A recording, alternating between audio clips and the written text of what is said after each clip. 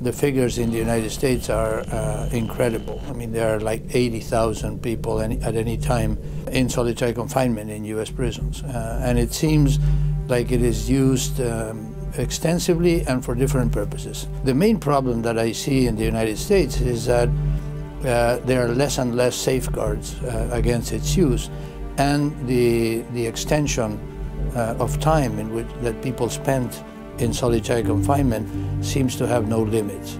A lot of people don't really know what solitary confinement is.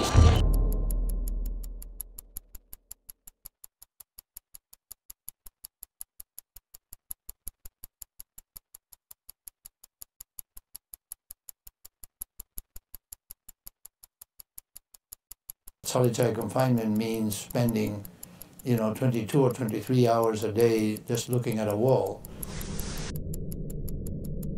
Solitary confinement really does inflict the pain and suffering of a mental nature that is associated with the prohibition on torture and the prohibition on cruel, inhuman, and degrading treatment.